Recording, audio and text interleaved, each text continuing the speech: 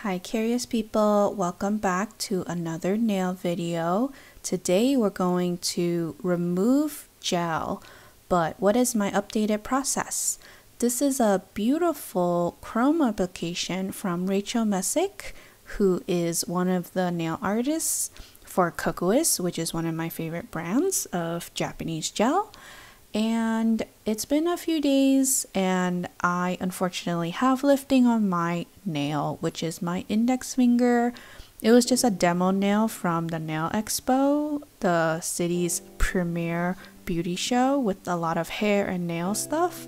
So I got to go and have Rachel teach me all the chrome application steps and end up with this beautiful peacock chrome result.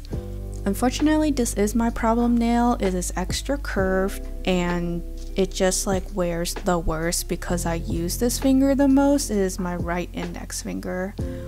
And maybe there wasn't enough prep because it is a demo nail, so she didn't get to do like the full service on it. I'm sad to see this beautiful chrome go, but it is lifting a lot around the cuticle area and sidewalls. So I'm going to show you the complete gel removal process, taking it down back to the natural nail. However, caveat, this is not what I would do if I'm going in and doing another set of gel on top.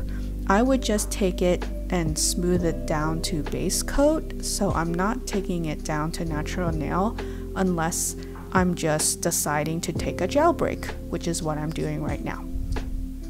First step is actually step 0. You want to take a step back and decide how long you want your regular nails to be, either for bare or for a new gel application. You would want to trim it down to that length right now before you start filing off anything. Step 1. Take an extra coarse nail bit or an extra coarse if you're very experienced and file off the majority of the bulk. Step 2. You want to switch bits to medium and carefully file off this thin layer that you've left that is super close to your natural nail. I suggest switching to medium here or like fine because you're going to be so close to your natural nail, you don't want to make a mistake. You also want to slow down and really take your time and care and go around and take it down as far as you feel comfortable. The more you file, the less you have to soak off. So the more you can file off the gel, the better it is for the soaking off process, which is step 3. You want to soak off the remaining gel with pure acetone and some sort of nail wrap.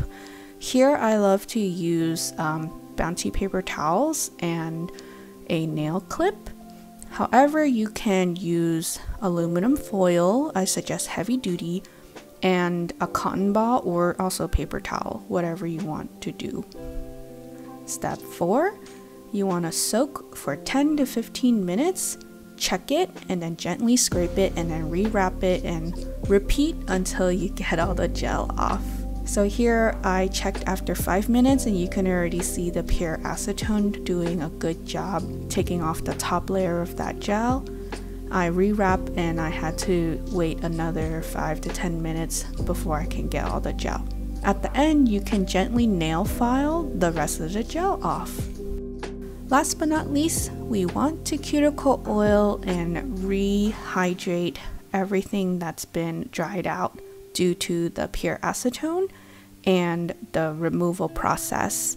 So pamper yourself, use a lot of hand lotion for the next few days, and take care.